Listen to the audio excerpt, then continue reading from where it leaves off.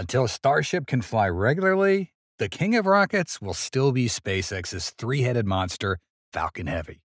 With powerful thrust and high reliability, Falcon Heavy is SpaceX's most impressive achievement to date. However, there is a big problem with this king. The launch intensity is very sparse. You can say that in 2023, Falcon Heavy worked extremely well with 5 successful launches. Yes, that's not wrong. But compared to the 91 launches of the Falcon 9, that's nothing. Why does Falcon Heavy launch so little? As we approach the development year 2024, what will the demand for Falcon Heavy be? Let's find out in today's episode of Alpha Tech.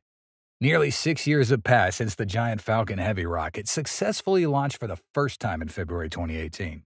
However, since then, the heavy lift rocket has only flown a total of 9 times. Why has this happened?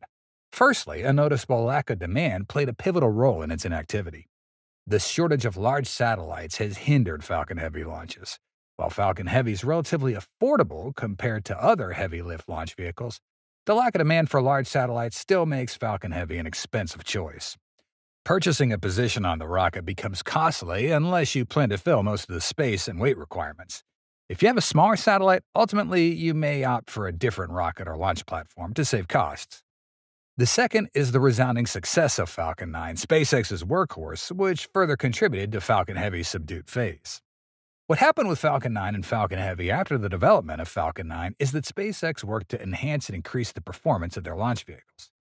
SpaceX succeeded to the extent that Falcon 9 became much more powerful than anticipated. It became so powerful that many missions initially planned for Falcon Heavy were eventually transferred to Falcon 9. When SpaceX was developing Falcon Heavy, they were not certain about the exact strength and efficiency of Falcon 9. This uncertainty ultimately led to the cancellation of many planned launches for Falcon Heavy, as companies could save money by opting for Falcon 9. Moreover, delays at a slow pace are due to a lack of payload readiness for new rockets, especially from the United States Department of Defense. Issues with satellites, such as the payload problems that impacted the USSF-44 mission, which was initially scheduled to launch at the end of 2020, but it took over 2 years before it could be on the rocket. NASA's Psyche asteroid mission is another example. Psyche, which will visit a unique metal-rich space rock named after itself, was planned to launch atop Falcon Heavy in the fall of 2022, but it wasn't until October 2023 that it could finally take flight. Last but not least, what prevents Falcon Heavy from launching and developing further is SpaceX's focus on Starship. During the development phase of Falcon Heavy, SpaceX found itself in a challenging position. The company was uncertain about the exact future trajectory. While they had ambitious plans for Starship, knowing they wanted a rocket more powerful than Falcon 9, SpaceX began developing Falcon Heavy with the Starship in mind. By the time Falcon Heavy was nearly completed and ready for launch, Starship had become the primary focus of SpaceX. Starship was also predicted to be larger, significantly more powerful, and considerably cheaper than Falcon Heavy. This meant that the majority of the work would be directed toward developing Starship rather than Falcon Heavy. Falcon Heavy was ready but needed updates to enhance its capabilities. However, these updates were either delayed or not implemented as the focus shifted to Starship. The Falcon Heavy development process also took longer than expected, adding complexity and putting SpaceX in a challenging position with the various launch vehicles they were exploring. Although eventually Starship will render Falcon 9 and Falcon Heavy obsolete, it'll take some time for the transition to occur. Therefore, Falcon Heavy has had relatively few launches, primarily due to the overarching focus on Starship development. However, despite this, Falcon Heavy, SpaceX's powerful launch vehicle, continues to assert its dominance as king in the fiercely competitive space launch industry. Even with the emergence of NASA's Space Launch System and SpaceX's super rocket Starship, Falcon Heavy remains the most potent active commercial rockets globally, capable of transporting nearly 64 tons, over 140,000 pounds of cargo to low Earth orbit. This capacity can be achieved when SpaceX utilizes all 3 booster rockets in the initial stage of the launch. While recovering the side boosters diminishes Falcon Heavy's payload capacity, SpaceX's heavy lift machine still surpasses any other currently available rocket from NASA.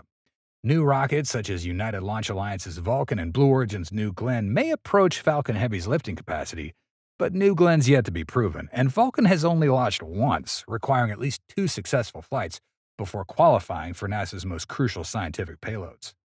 Earlier last year, NASA engineers formally certified the Falcon Heavy rocket to launch the agency's most expensive robotic missions.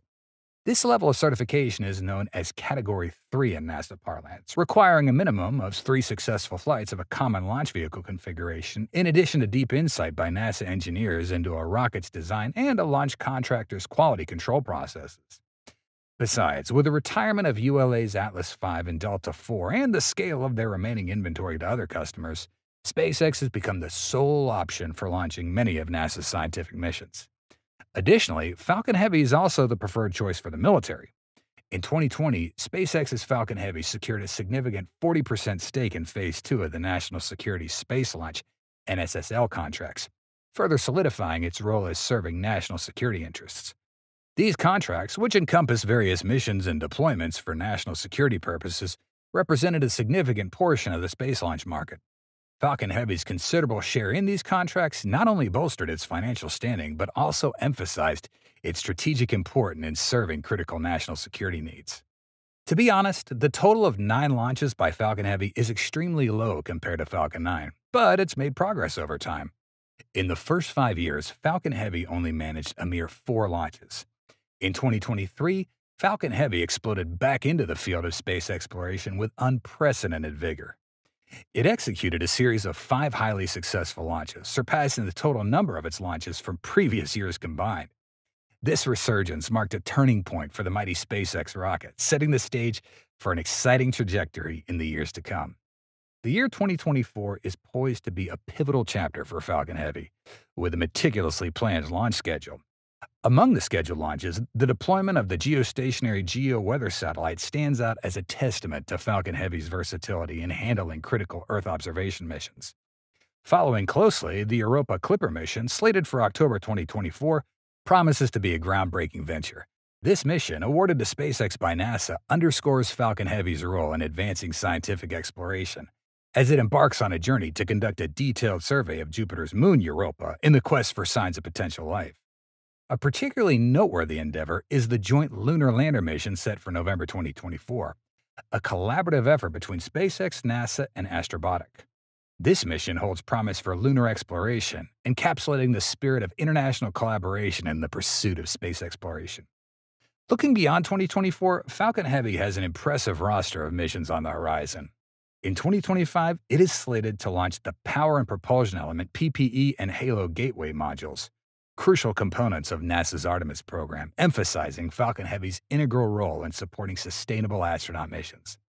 Furthermore, the schedule is teeming with potential, with over 10 missions earmarked until 2029, highlighting the enduring significance of Falcon Heavy in shaping the future of space exploration. The recent flurry of activity and the robust schedule ahead paint a promising picture for Falcon Heavy, firmly reestablishing its role as a key player in the space launch industry. The planned missions not only showcase its adaptability for diverse payloads, but also underscores its pivotal role in advancing scientific discovery and exploration beyond Earth's confines. Not to mention Starship, SpaceX has been the only private company capable of achieving historical milestones that often only exist in the dreams of other competitors in the aerospace industry. Besides the technical marvel, Falcon 9 has set dozens of world records. Don't forget its brother Falcon Heavy with many special capabilities and outstanding beautiful landings. But that's not all. What SpaceX did with Falcon Heavy shocked us more than we thought. Why is this a genius solution? It can be said that the Falcon 9 has been a crucial factor contributing to SpaceX's success within just a few years of rocket development. However, this does not mean that SpaceX has stopped there. After the success of the Falcon 9 rocket, SpaceX and Elon Musk reached an even greater milestone, the Falcon Heavy. Falcon Heavy represents a monumental leap forward in SpaceX's pursuit of space exploration and commercial satellite deployment. With its distinctive design, the rocket combines the power of 3 Falcon 9 first-stage boosters, elevating its lift capacity to nearly 64 metric tons to low Earth orbit. This rocket surpasses its competitors in every aspect. Falcon Heavy can send astronauts to the ISS, the Moon, Mars, and beyond. The Falcon Heavy rocket is twice as powerful as any other rocket currently in use. This unprecedented capability makes Falcon Heavy a robust and versatile rocket capable of carrying payloads that were previously unimaginable. Its role in launching significant missions underscores its importance in the space industry. From deploying satellites for government agencies like the U.S. Department of Defense and NASA to serving commercial customers with large payloads, Falcon Heavies become the go-to choice for missions requiring substantial lift capacity.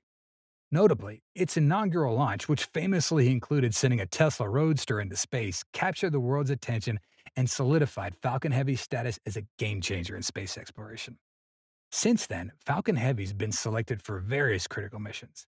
Its ability to carry heavy payloads to space opens up new possibilities for scientific research, deep space exploration, and satellite deployment. Alongside the remarkable development of the Falcon rocket, we cannot overlook SpaceX's key to success: reusability. SpaceX's innovative approach to rocket design, centered around reusability, has emerged as a cornerstone of its success in the space industry. In traditional rocket models, each launch entails the construction of a new booster, resulting in exorbitant costs and logistical challenges. Once the mission's complete, the spent booster is typically discarded, contributing to the accumulation of space debris and further exacerbating the financial burden of space travel. In stark contrast, SpaceX's reusability approach focuses on recovering and refurbishing the first stage boosters of its Falcon 9 rockets and Falcon Heavy, enabling them to be launched multiple times.